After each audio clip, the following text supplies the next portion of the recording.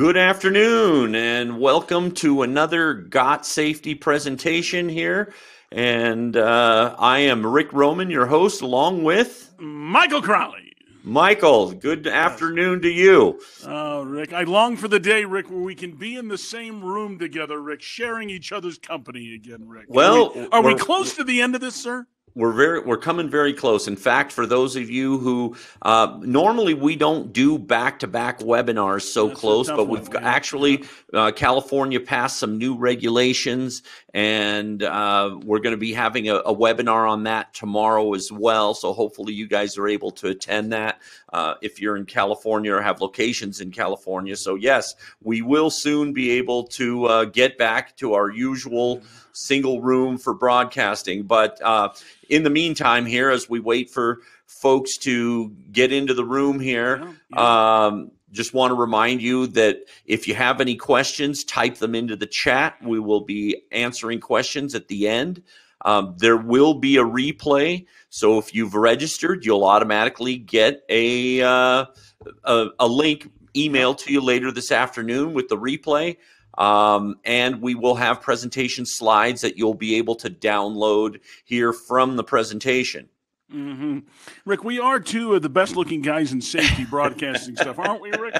Well, I don't know about that, but are you kidding me? As we wait for people to come to the group, Rick, I mean, who else is doing safety webinars that are better looking than you and I, sir?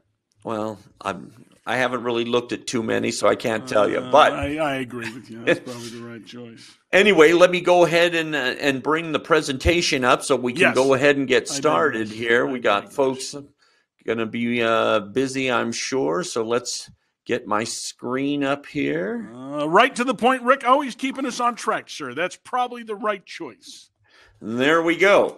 Yes, sir. So today we are talking about heat illness prevention. It's kind of a two-topic webinar. We're talking about heat illness prevention as we get into the hot time of the year here right now, and also about OSHA required safety program documentation. So let's get moving with that here. The first part of it here, we are going over the heat illness prevention. Now, there are states that actually require programs and have rules and regulations specific to heat illness, such as California and Washington. Nevada actually has a written proposal that is being looked at. They soon will have something. I can tell you that there have been talks on a national basis, so eventually there'll be something coming federally. It's hard to imagine that Arizona doesn't already have something as hot as it gets over there. But even in California, prior to the COVID, there were talks about indoor heat illness, and it kind of got tabled, but I'm sure that's going to come back around. Yep. But that being said, even though some of the things we're going to be talking about are actually rules in California, they make good sense and could probably be used anywhere you are where your employees are subject to working in the heat. So we're going to be going over training, acclimatization, water provisions, shade provisions, cool down rest periods, and emergency response procedures. So the first part, speaking of training, is the supervisors. So when it comes to your supervisors, it's very important that they are aware of certain things and know what to look for and what to do when it comes to the employees. The first thing is, and we'll talk a little bit more about the acclimatization, but they got to make sure that they're allowing employees to acclimatize to the weather conditions, how to recognize heat symptoms, and providing training for the employees on heat illness prevention. They got to be aware of the environmental risk factors. So there's a lot of things that come into play, like the temperature, humidity. Is there movement in the air? So even though it might not be as hot, if it's humid, it's going to have more effect. And then also you got to look at personal things such as, you know, the age of the person. Do they take medications? What kind of PPE they're wearing? All of these factors really make changes in your decisions. They got to monitor employees for symptoms of heat illness, making sure they're taking breaks and making sure they're consuming water. They got to know when they got to provide the shade, and we'll talk about that, and water as well. And then they got to do weather monitoring so that they're aware of when these conditions are coming so that they can be prepared. And then, of course, there's high heat procedures for when the temperatures get real hot, and then emergency for dealing with an employee who may be having some symptoms, or if they need to call help. Any thoughts on any of that for supervisors, Michael? Well, Rick, I tell you, for the supervisors, this is key for you guys to have under your belts an acknowledgement of how to recognize symptoms. I cannot tell you how many times we have people that are drinking these energy drinks, no name brands. You know, we do love all energy drinks, but they're drinking these energy drinks down right and left, and they don't really understand they're being dehydrated. Now, one of the easiest ways, and it has some problems with it, but one of the easiest ways are these two posters that we've put together, and you'll see the one with the sun on it where it says identifying symptoms. These are a list of all the symptoms that could be. You've got to have this in a spot where your employees really can see the symptoms on a daily basis. You can do training once a month or once a season, but this is a great way. These posters are free. Is that correct, Rick? They're free? They are free. They're available in your GotSafety Client Center, and they should be popping up here for you to actually be able to download right here from the presentation, English and Spanish. And what you find with the Stay Hydrated poster, I guess they both have suns at the top. That's funny. I was doing that, where it has the urine chart at the bottom. Now, I know this is disgusting, and if you're at the brown, you're like, okay, dude, you need to go see a doctor. This is bad news. But you've got to make sure this is a great way to gauge how dehydrated your body. So if you don't feel any of the symptoms on the left side of your screen, but you're looking at this going, man, but my urine is very dark. This could be because you're dehydrated, or you're like a vitamin junkie and you take a lot of crazy vitamins. But remember, your urine should be to the good to moderate, probably on a hot day. I don't think you're getting to excellent on a hot day unless you got an IV and you're sucking down liquid every second.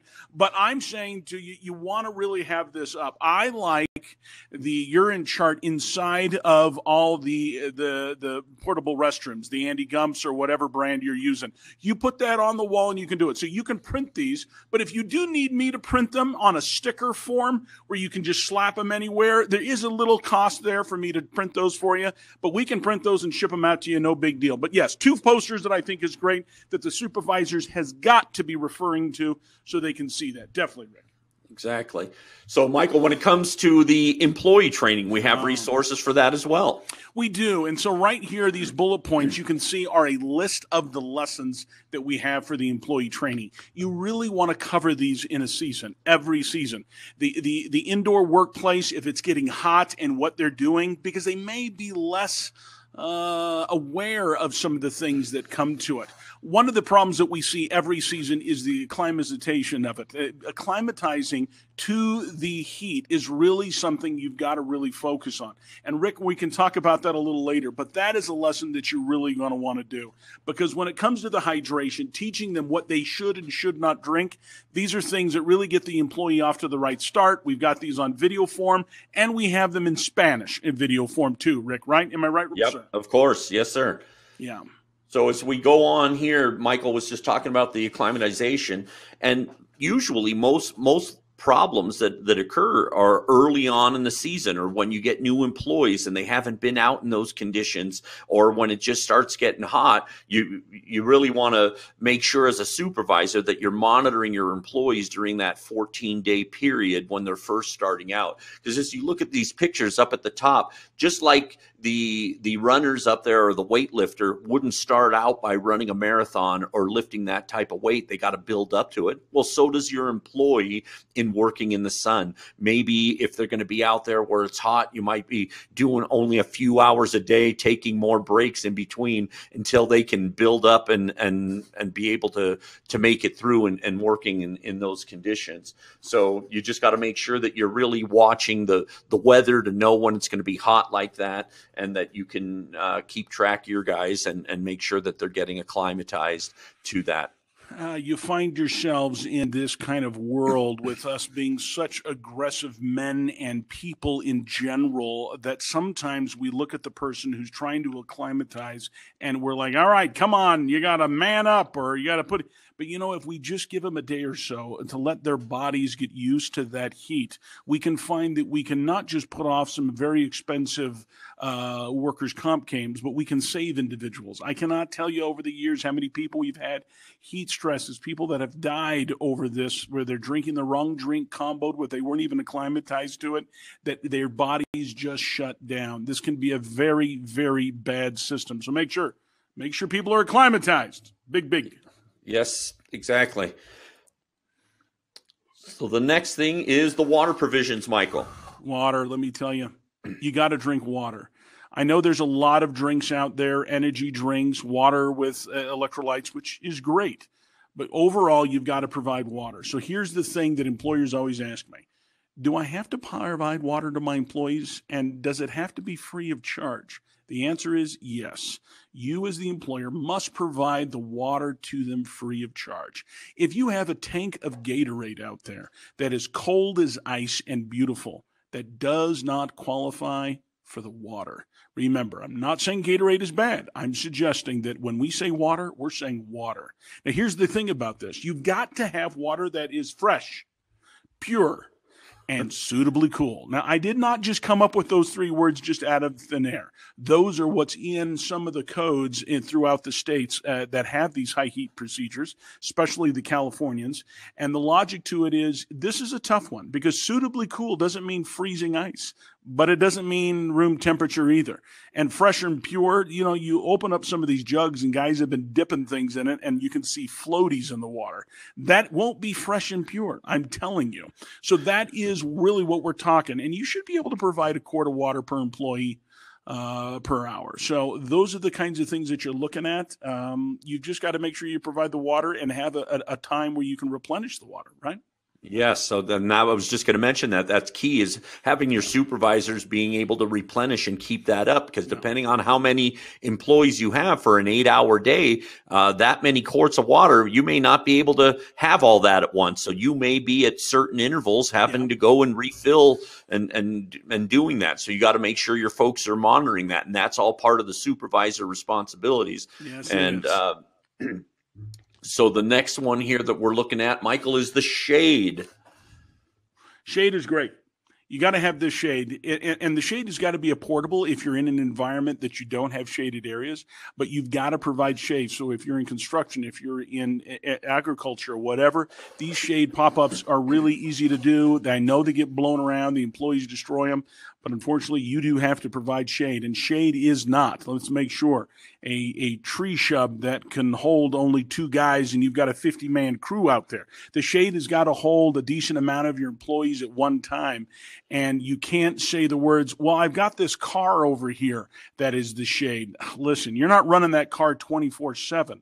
And those cars can be hotter inside than it is. So you can't utilize that as the cool down shade areas either. So sorry to let you down if you're doing that.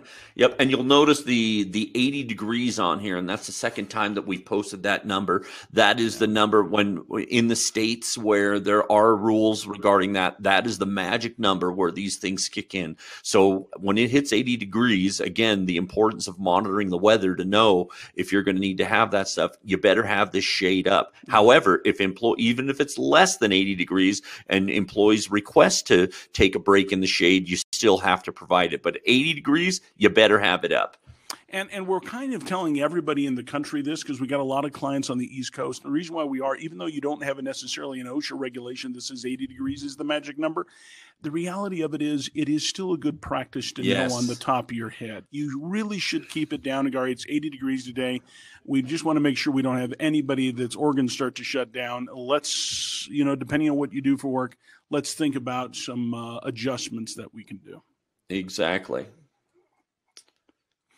All right, Rick, we're going very nice here. We're going very good. Okay, so now we're talking about the cool down rest period. So as Michael just talked about, that you have to have shade for them, but you also got to be making sure that these guys are taking breaks every once in a while, especially when you hit the high heat conditions, which is 95 degrees, which is what triggers high heat regulations. So that means now it's required that you give these guys a break where they can take a rest in the shade every 2 hours. And, now, Rick, let me stop you. When you say required, that's required in California, correct? Yes, it is required in California. And then the rest of the country, we suggest that you mind this or look towards this. Correct. So at 95 degrees is where, it's getting pretty darn hot. When it's 95 out there, even if you're acclimatized, you want to be taking some breaks, drinking some water, getting in the shade, and making sure you don't overheat themselves. But you want to make sure that they have a place to be able to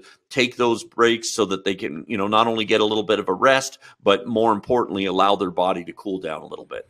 And we're really talking about people that work directly in the sun constantly, right? I mean, in California, they have some of these other rules, but if you're like a roofer, you really need to have a spot where these guys on the roof doing what they do, and it's 110, 105, 100 degrees outside. You want to be mindful of not just the cool water, but making sure they get some sort of time to get out of the sun for a bit, and we can make sure, because if you're not doing this, what I find is it's hard for supervisors. If we're not doing a cool down period and having a small conversation with the employee, just as small to make sure all their senses are registering, this is a tough one. I've seen people in heat exposure where you're looking at them saying, "How are you?" And they're like, "I'm good.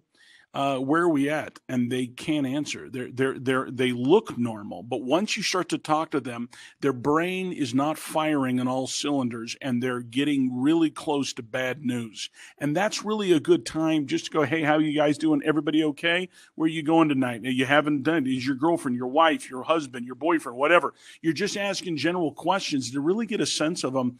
Are their brain firing on all cylinders? They're not picking up a tool, and because they're going to want to push through this to make you happy. And if you're not really staying on top of it, there's just no way you can see all the signs and symptoms. There's just not, unless you're having a few conversations.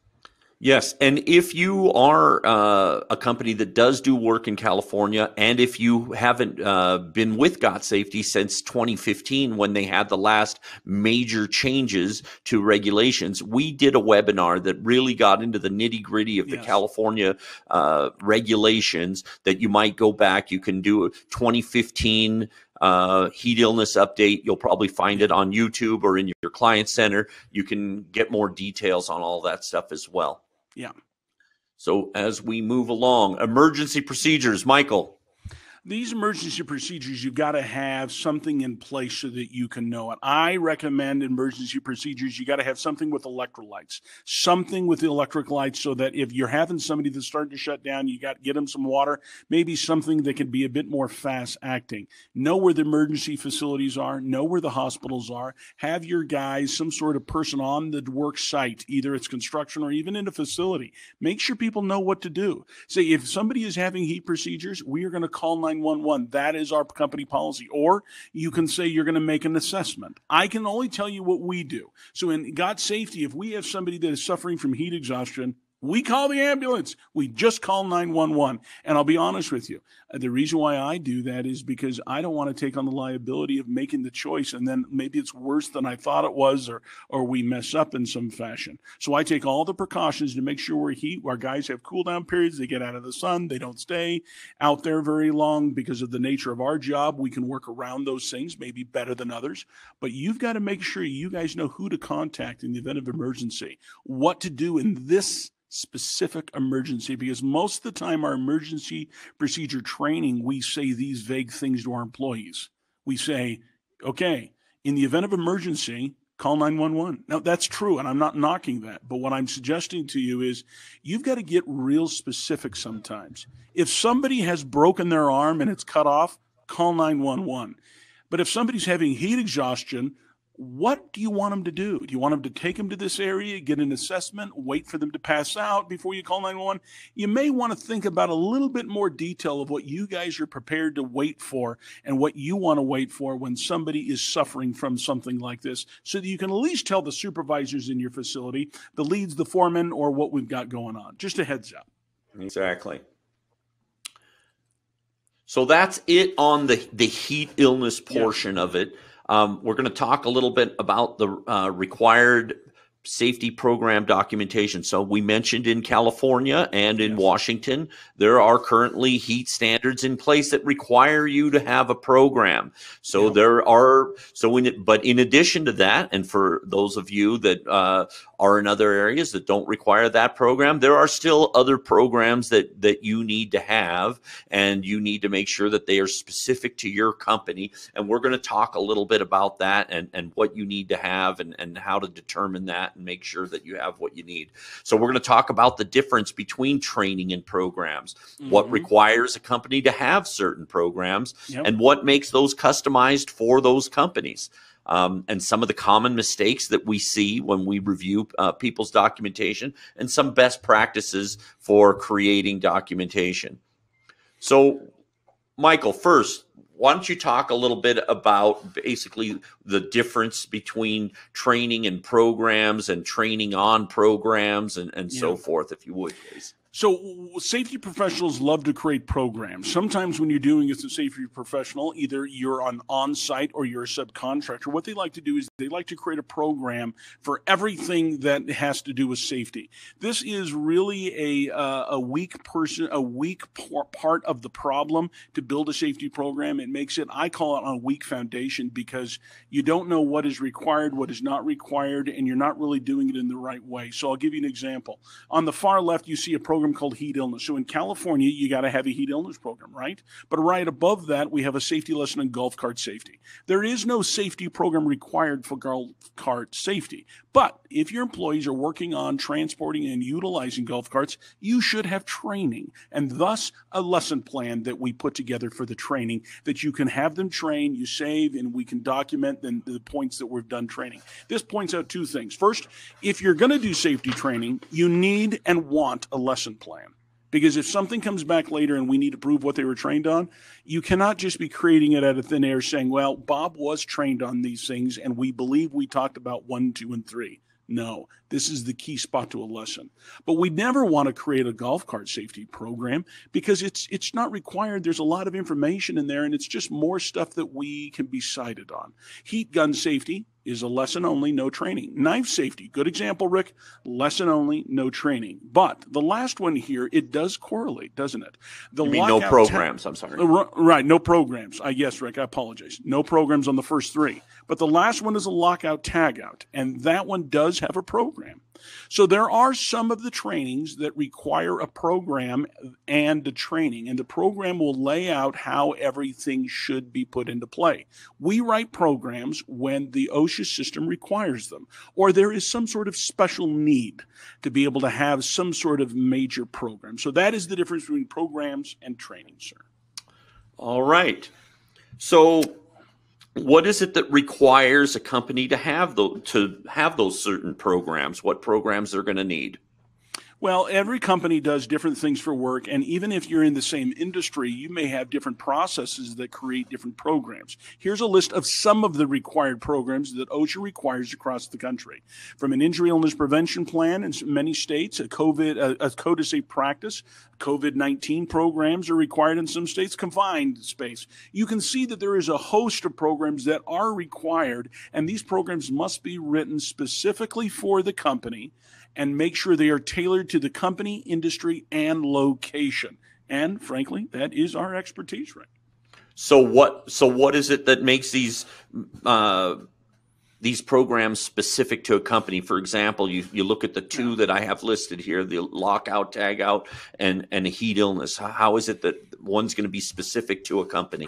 So looking at these 2 programs, these are great examples, Rick, that you picked. The heat illness has a lot of things that have to be specific with regards to how you're going to provide cool-down shelters, how you're going to replenish water, how you're going to utilize and implement this. And so there are major spots to the heat illness program that if you try to download it online and just go, all right, we're going to do a fill in the blanks, sometimes it works well and sometimes it doesn't. I always say that if we're looking for bulletproof, you better have this written by some sort of professional that knows what they're doing. If you're not looking for bulletproof, I guess you can pay the $39.99 or whatever they're charging to download some sort of rubber stamp book that I can tell you that in the event of a strange problem, something heavy, It's not going to hold. Lockout tagout is even easier to understand because every equipment there that needs a lockout tagout has to be specifically written. You have to have lockout procedures specifically for that machine. Sometimes machines have the same 3 steps.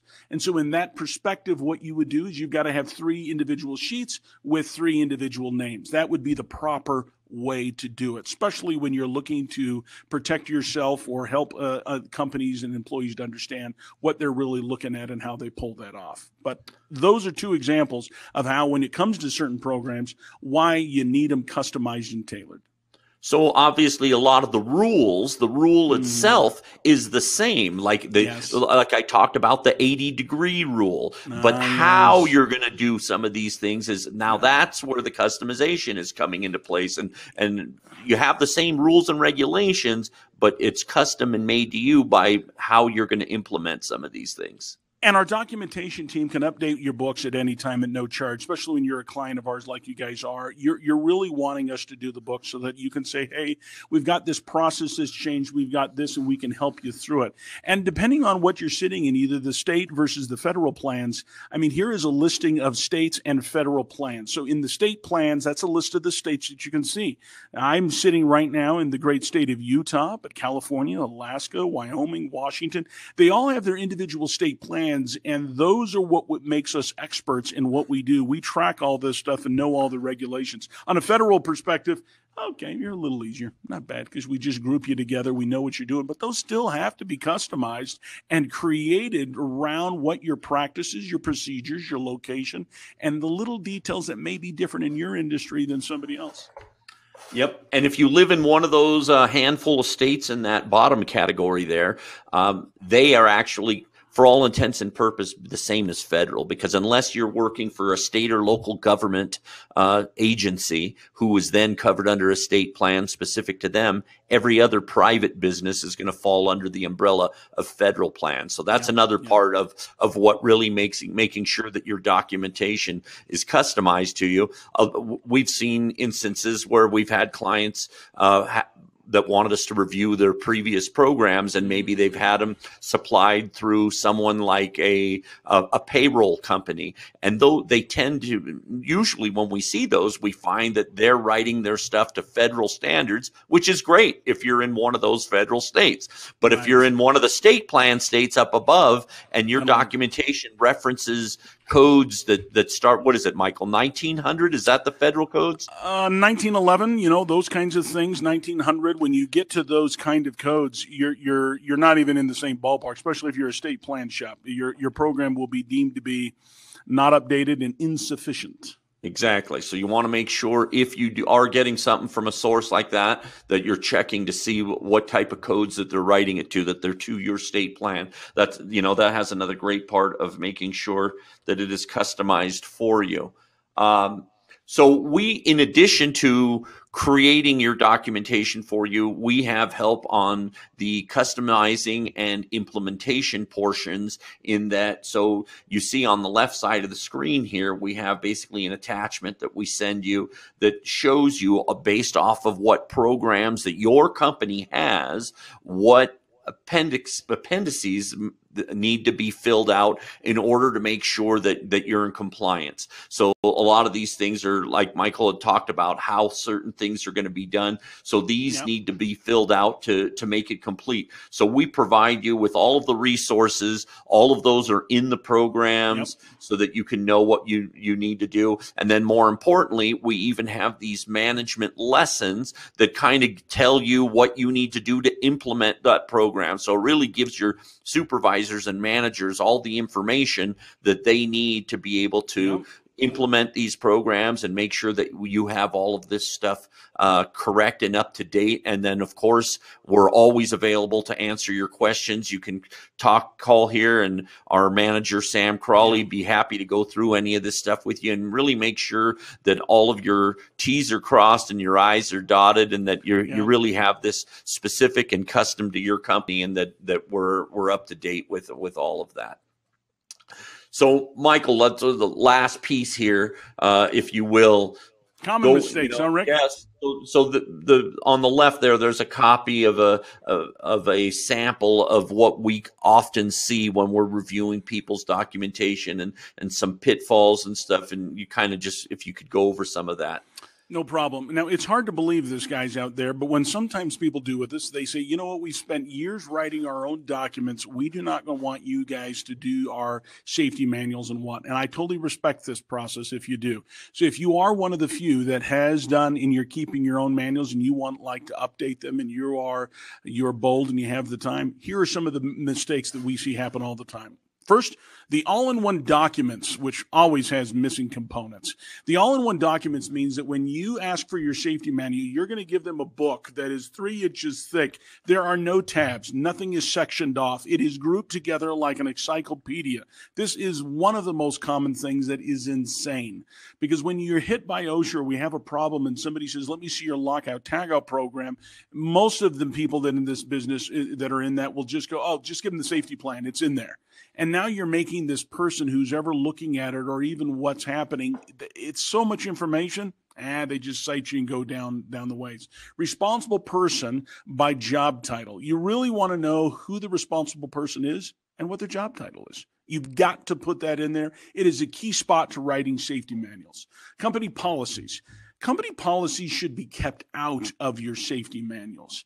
You got to just picture this. When you create a documentation that is up to Fed and state OSHA productions, these programs must be written up to code specifically, and they are really making sure we're as specific as we can, but not too specific.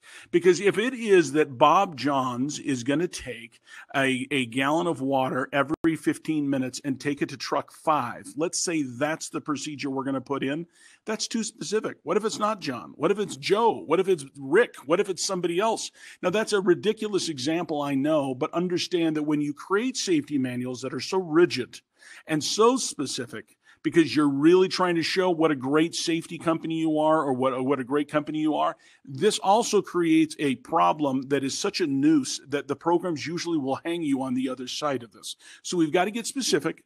But I know this sounds ridiculous, but not too specific. Understand that company policies and HR policies do not belong in a safety manual. Those belong in an employee handbook that is a separate system altogether. Don't try to put those all together with vacation days and pay rates and safety. Just keep them separate right there. Also, the disciplinary program. You're going to want that in a separate spot. So that is something that is an HR that if you're not following safety things, here is the disciplinary program that we go through to make sure we are writing people up and all this. And when it comes to disciplinary programs, I always recommend the first step is never a verbal. Never put a verbal as your first disciplinary program. And the reason why is this. We all know that the verbal will be 2 or 3 times and it's difficult to document. Now, if you're going to document the verbal, okay, I guess a verbal's fine, but you're still documenting it. I mean, it is what it is, but make sure your disciplinary program starts with warnings, okay? I prefer written, but they always have to end with one way. Termination of the employee. If it's a 1, 2, 3 strikes, you're out. If it's a 1 through 10 strikes, you're out. It's up to you. There is no regulation that tells us how much or less they have to be. Just do what you're comfortable with, but make sure that when you have that disciplinary program, that you actually implement it, that you're actually following it. And so you may say, I've got a really good team. I'm going to go the extra mile to give them a lot of warnings, and I got it. But you may be some savages out there that are tough employers. They're going, nope, 3 strikes, you're out. I told you not to do that. You're dead 3 times. So you've got to really make that judgment on that side. But Rick, those are some of the common mistakes that take place. On the left side, the table of contents, you can see a lot of programs right there, right? Some of those programs aren't even required, and they're just creating programs. This is an actual table of contents of some people that we've dealt with. Not one company, but just a hodgepodge of a collection of a lot of different things. And this really is some of the programs that they write and they put down there, right? There is a program I see at the bottom called a garden tractor safety rules. That's not a program. That's a lesson. That's something that you would put together in a lesson. So you got to be cautious of just creating documents to create documents. And that's what we're here for, to show you how to put this all together. Yep.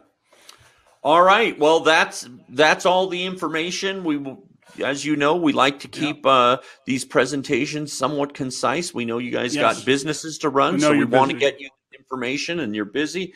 So if you have any questions, hopefully you've been putting them in the chat. But while we're answering the first few, you can type away. And again, just a reminder for those of you that do have operations in California, we're doing an update on the new COVID-19 restrictions, some of which are being lifted, which will be fantastic. We're doing that tomorrow. If you did not get an invite for that, you can send me an email, rick@gotsafety.com. Happy to send you that link. But Haven, what do we have for questions, my friend? We do got 6 or 7 questions here, but just keep typing them in and we'll try to get to as many as we can. The first one is asking about if there's specific guidelines, how much they have to provide. They're providing 2 gallons. Is that enough? 2 gallons of water per day? Is that the question? Well, it just says their water jugs are 2 gallons. What more? So we're talking about a quart of water per, what is it, Rick? A quart per hour? Per hour per employee. So you figure, so that would be what? That's 2 gallons a day per employee that's working 8 hours. Yeah. So if the question is that, the answer would be yes, your 2 gallons per employee per day will work just fine. The question is now it's got to be reasonably cool, clean, and pure. So if you take these 2 jugs and just say, here's 2 gallons, good luck. Now, it may be clean and it may be pure, but it's going to be hard to define suitably cool, which, trust me, we've gone the racket over with OSHA what suitably cool means, right? I still have yet come up with an exact temperature that makes people sufficiently happy. Let's be honest. It's a tough one. But that's what we get paid to do, have that friendly discussion with our wonderful counterparts, the great people of Fed and State OSHA. God bless them. So, yeah, that's the answer to that question there, Haven. All right. Does providing water include, do they got to do it at the job site or if they just provide it at the shop? Nope, they would have. That's a good one. Well, they got to provide it where the employees are working, right? So if they provide it at the shop, congratulations. But once everybody leaves, you're not providing water anymore, right? I mean, you're not saying they have to drive all the way back to the shop. But if your now question is, it's their right, it's their job to be able to have some container that they take and go with. That's a tough one. Because remember, your job is to make sure it's clean, pure, and suitably cool.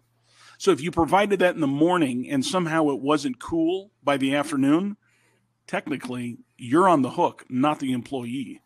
And that is a tough one about what you're asking there. So those are the answers to that. Yeah, and if you're giving a guy who's coming into the yard in the morning and saying, yeah, here's your, X amount of bottles of water, good luck to you as you go out in the day. It makes it tough on the supervisor to make sure that, did he bring it? Did he drop it somewhere? Yeah. You got to have it there, I would say. It's tough. So this question follows along that same line, though. This employer uses hose water. Does that count as fresh and pure? As a child, I drank hose water all the time. I think, and Rick did too. This is why we're both bald and old looking. The hose water is scientifically proven to make you bald. So let me tell you, you can't use hose water. No, I kid. You can't use hose water. Now listen, it's pure, clean, and suitably cool. Now, I'm not saying to you that the water comes out of your hose is not potable. I'm just saying this. There is no code that says you can or cannot, really. So let me backtrack and say there's no code that says you can't use hose water. What I'm suggesting to you is clean, pure, and suitably cool. So if you want to take hose water, fill up a jug full of ice, and that's your thing. You may have clean hose water. What do I know? I don't know the kind of hose. I mean, is the hose something you're flushing out the anti-gumps with? Okay, that may not be a good hose to use. Is it construction hose that's laying in the dirt and I'm not trying to get crude, but the spit of everybody, all the construction guys chewing tobacco, it really is a tough one that you're asking. So in general speaking, it's not my first go-to, but if you've got a somehow clean and pure hose and the water that comes out you believe is clean and pure, then my gosh, who am I to tell you can't use hose water? But man, that's a good one. That is a good one. Okay. Yeah. I got another gal here. She So she provides filtered water to her employees, but she's got a couple who don't like the taste of it. Does she need to reimburse them for what they spend on money? I reject these people at the highest level. Listen, you're getting into a sore stuff. Listen, I provide at the office Arrowhead water, right? Because I've had a few people, I don't like this taste. I don't like that taste. Let me just tell you. Yeah, I think the rest of us on this webinar are laughing at this question. Now, I think it's a real question. I'm not saying the asking of it is not good. I'm saying that the difficulty and the pickiness of our employees, you just got to tell them to get over it. I don't know what you want me to do on the taste. Listen, this isn't a restaurant. You don't get to pick. You don't like salmon, you want a beef? Okay, this isn't like picking chicken dinners. I got water for you. It's cool. Now, if the water is basically pool water, all right, maybe they don't like the taste. But if it's like, no, this is like water. It's fine. It's purified. They just don't like the taste? I don't get it. And then they can pound it. I really don't care. That one, I would tell that employee they're tough. That's a tough one. And no, do not reimburse them at the sheer principle of it. It would irritate me for you to reimburse them. But you could be a good person. You could be a better person than Rick and I, and you could do them. And not that I do nice things for my employees, but yeah, I'm not having a reimbursement because you prefer Aquafina over, something maybe else. Voss Good. water. Oh, dude, not Vossett. I mean, that's the glass bottle, right, Rick? I mean, come on. Jeez Louise. You buy that smart bottle. I swear they're selling that thing for $2-3 for a bottle of water. More than gas. All right. Luckily, that was the last water question. Oh, we got a couple here. We got a couple here on shade. Bring it to us. If their crew is working in an area with lots of shade, is a pop-up still required? And the next one is, do vehicles count as providing shade? No, if you have shade, and once you get into the shade conversation, is this shade? Is that shade? Listen, if it's shady and cooler there than it is in the direct sun, then that is shade. Your car does not suffice, because a car is not cooler than in the sun, unless you're running the AC. But now you would have to make the argument, well, the employee needed it. It was 10 minutes for the car to cool down, 20 minutes to get it to cool down, because you're not driving around the block getting it cool and then coming back, because if you do that, you're taking the shade from the job site of the other employees. So the car is a very difficult one to get to. I've seen this issue come up a number of times, and in the state of California, I have never seen a car hold in a hearing setting that it sufficed for shade. So there is no rule that says you can't, but I'm suggesting that when in front of a judge and the district is testifying, there are too many weird loopholes and what ifs about the car. Did it have to leave? Was it running the 8 hours of the shift, the cool? I mean, there's just a lot of things. A car would be a hard bet to have. But if there's existing structures, the first part of the question, yes, they're fine as long as they're going to have shade throughout the day, right? Once the sun moves and it's directly overhead, and now the tree's not casting a shadow anymore, you got to make sure you got enough shade. Yeah, I and Rick is right. I'm leery of a tree because it's got to hold a decent percentage of your employees, and when you have a tree and everybody's gathered around.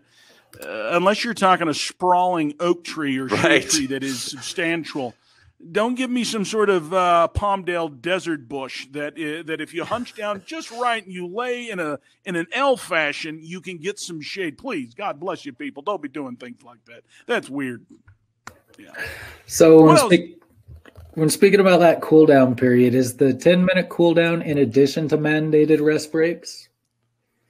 Well, the 10-minute cool down is really that in the high heat procedures where you've got to be given in California when it's above 95, you have to give them a 10-minute break minimally every 2 hours. So that, yes, that could be considered. And in general, their cool down, it doesn't, even if in 2 hours it's lunchtime, then that's his 10 minutes to go cool down. I mean, he's going to have a half hour or an hour lunch. It can be around regular scheduled breaks as well. You just need to make sure when you're in high heat that every 2 hours that they're not working more than 2 hours solid and not getting a break and being able to rest in the shade.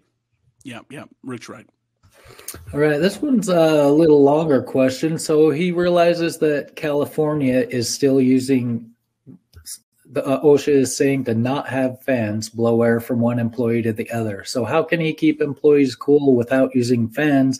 And any idea how long the restrictions are in effect? What you're asking is you're asking the impossible question. This is really when COVID in California is going to come back to we're going to be done, and nobody can answer that question. That question, you are damned if you do and you're damned if you don't, kind of an answer. But I do see the insanity of blowing air from one employee to the next, where they're all. Now tomorrow we're doing we don't usually do 2 webinars in the same week. I mean, it's a lot. I mean, how long can you really look at these two guys? I mean, that really is the complaint we get more, that we're torturing you by us. But the reality of it is, tomorrow we have a guest speaker coming in. He is my brother. His name is Steve Crawley, and he is not just a gorgeous specimen of a human being, but he is as knowledgeable as anybody. You're going to have a lot of fun with it. But they're going to cover the standards that literally came out a few days ago. They're going to cover what is happening with COVID and covering those. But the answer to your fan question, you're going to save that question for an impossible answer, which you got to cool them down. But yes, if you're blowing COVID from one guy to the other, it does. It's a little bit of a problem. You can put a mask on the fan, I guess. I mean, that's as intelligent of an answer as any other one I could give you, which would be good because the diseases go, forget the mask on the fan. Just do this. You've only probably got a few more months of the insanity. Maybe. I don't know. I'm not a fortune cookie, so we'll have to be able to tell. So I can't answer that one. Sorry, guys. That's a tough one. Haven, what else you got over there, bud? Is there a specific temperature you guys mentioned that they need to provide the water to their employees when they should start providing? Well, 80 degrees is the heat standards regulation, but boy, I would say you got to have water all the time, right? Just because it's 75 doesn't mean I don't need water at the job site. Yeah, and so the question is, if you're like, man, I don't want to have to buy the water and do it, but I want them to work there, I would say it's a good idea to provide water to your employees while they work. That's probably a good idea. It's like providing bathrooms, right? It's a good idea. It's going to make people more convenient. I'm not saying buy them all a case of beer. I'm just saying, it seems like a low thing to have to provide people.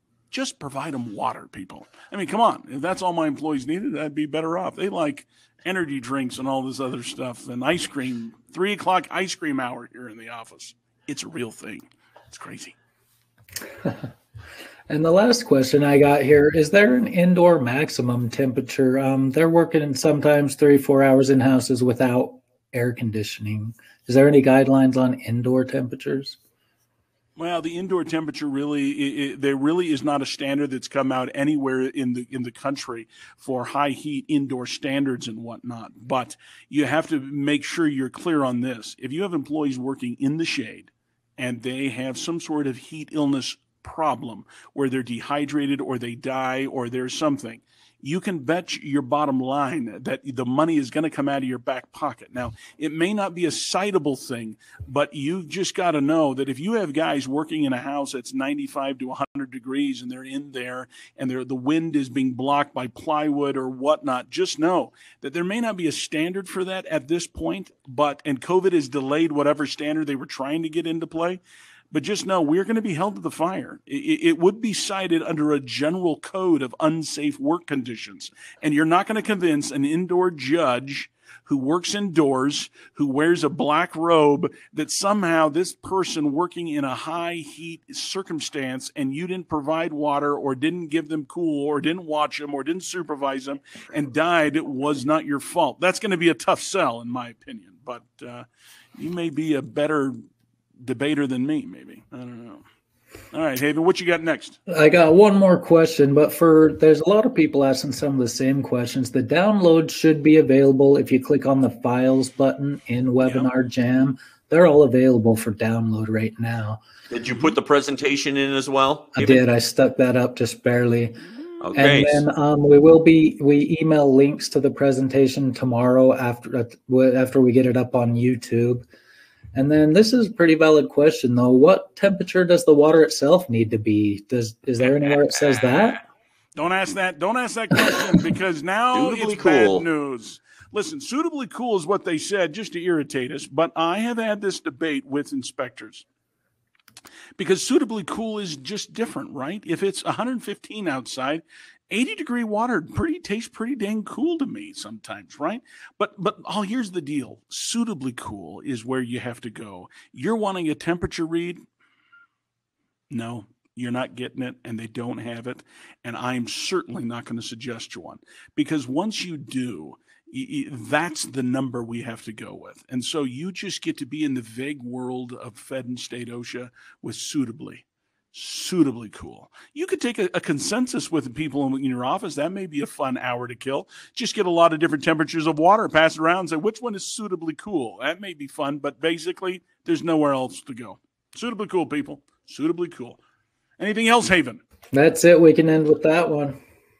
Hey, Rick, what do you have to say, my friend? Well, just a reminder, as Haven just said, we will have the replay link coming out to you. It'll be available on YouTube. You can subscribe to our YouTube channel as well and get notified when these postings come out. Other than that, hopefully we'll be able to see you tomorrow. And Michael, go ahead and close us out. Tomorrow with the webinar, Steve Crawley will be the guest speaker there. I have some things that I've got to take care of that have come up with some family stuff. We are very grateful for you attending today. God bless you for coming out today. If you need anything, our customer service team here in the office is standing by. We are Rick and Michael doing the GotSafety webinar thing, trying to keep you safe, and we will see you guys next time. Thanks for coming.